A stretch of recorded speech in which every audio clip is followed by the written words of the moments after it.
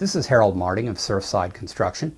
In this video, we're going to talk about the importance of egress requirements and how they'll apply to your impact window and replacement job. According to Florida code, every bedroom has to have a window or door opening to the outside of the home. In most cases, this exit will be a window. The window has to have a net opening of at least 24 inches high, 20 inches wide, and measure 5 square feet net open area on the first floor and 5.7 square feet net open area on other floors. Also, the window sill height cannot be over 44 inches from the floor. There are several ways you can meet these requirements. One is to use a horizontal sliding window instead of a single hung, or use a casement window.